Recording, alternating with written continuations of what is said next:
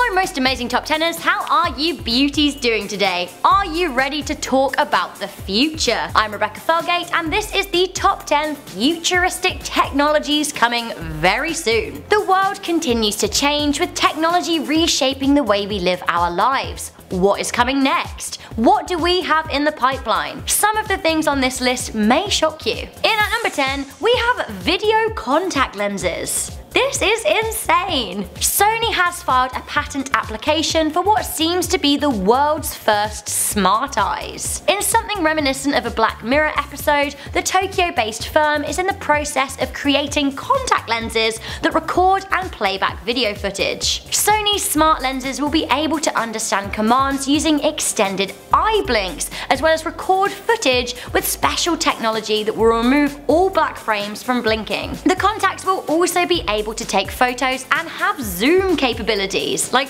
what is this? In at number 9, we have foldable phones. Expected to launch late this year, Samsung are working on a bendable mobile phone or cell phone. Harking back to the good old days of flip phones but with modern day sleek screen technology, the Korean company are expected to release their prototype sometime this spring. The clamshell style design will make carrying around this technology way more convenient. In at number 8, we have self-driving cars. Self-driving cars are actually already a thing, but it is only a matter of time before they are a worldwide phenomenon. Currently in use by Uber in the American city of Pittsburgh, as well as in a testing stage by car company Tesla and also by Google, self-driving cars look to cut out human error in crashes, which is behind 95% of all crashes. We aren't just talking about autopilot here either, these cars will have full capability to drive without human intervention. While this would be useful to many, there are of course some safety concerns that are being addressed and stamped out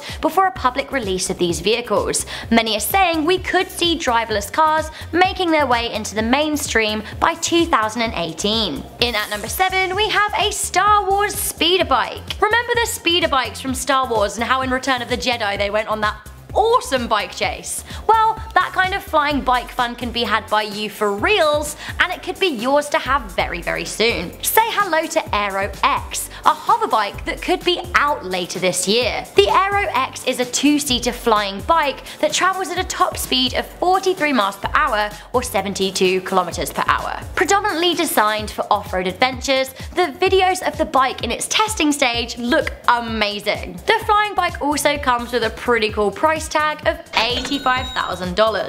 Worth it though. In at number 6, we have personal robots. We have been talking about it for years, and yes, robots on some kind of level do exist, but not in the kind of dystopian land run by humanoid robots that many have imagined. Or not yet anyway. Anyway, robot technology is still advancing, with the future heading towards the norm of having a personal assistant robot. One current robot in the making is Curie, the robot nanny. Curie looks so cute, like a little robot penguin friend, probably because a Pixar animator was involved in the design process. Half pet, half slave, Curie is a kind of mobile security robot, allowing you to access inbuilt cameras remotely from your phone, meaning that you could check up on your pets and even your children when you aren't home. Curie can also play music and perform other various small commands. It's only $800, which is actually less than a new iPhone, but way cooler. These are going to be out at the end of this year, and I'm kind of interested. In at number 5, we have Amazon delivery drones. So these have already been tried and tested,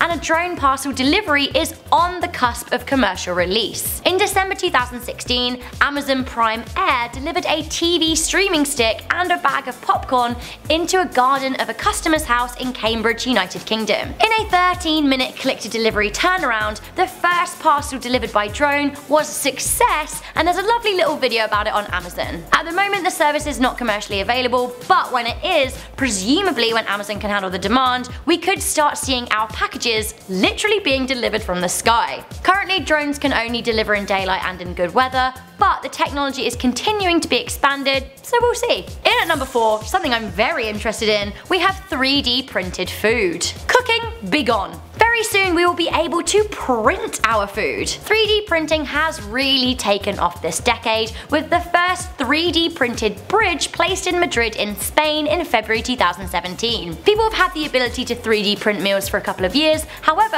3D food printers are not yet available to the public. This could be very well the future though. At the moment 3D food printers are able to handle requests for dishes with just a few ingredients like pizzas and pastas. A company called Foodini are creating these printers commercially, and they could be ready to ship as soon as spring 2017. This could be the future! No more cooking when you have to get home, just pop the printer on. Okay, so from food to body parts, it seems like there is nothing a 3D printer can't create. And at number 3, we have 3D printed organs. Australian engineering company Invitech and San Diego regenerative medicine company Organovo have collaborated to work towards a printer that is able to create 3-dimensional tissues on demand. It is hoped that as they continue to work on the product, they will soon be able to print things like veins and arteries. They estimate within 5 years, heart bypass surgeries could incorporate printed body parts. And of course, why stop there? If they continue to develop this technology, it is thought that within the next 10 years, scientists would be able to print organs, teeth, and even bones. Crazier still, guys, this could start happening this year. Crazier still, this next one is happening this year. In at number 2, we have a body transplant. Russian computer scientist Valery Spiridonov hopes to be the first person to undergo a full body transplant. It is insane that modern technology even allows us to debate this kind of surgery. The 32-year-old has linked with Italian surgeon Dr. Sergio Canavero to undergo the procedure, never before attempted by a human. If successful, he will be able to walk for the first time in his adult life. Spiridonov volunteered to be somewhat of a human guinea pig for this complicated procedure, as of yet only partially successfully carried out on a dog and a monkey. Any questions as to how this will work? Let this picture of Dr. Cannavaro with some spaghetti and a banana just explain it all for you. Finally, coming in at number 1 of the futuristic technologies you could see very soon, I'm the most excited about this, we have space travel. As you may know, Virgin Galactic is testing the water with commercial space travel.